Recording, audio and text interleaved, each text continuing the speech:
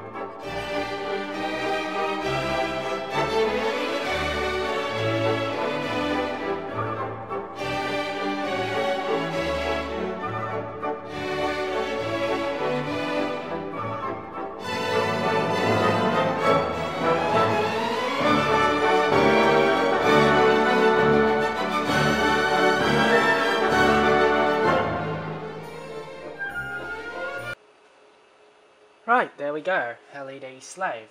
Testing this again, we'll have to wait until I've gotten the master unit working, but they're actually quite small, so there's the master unit and the slave unit.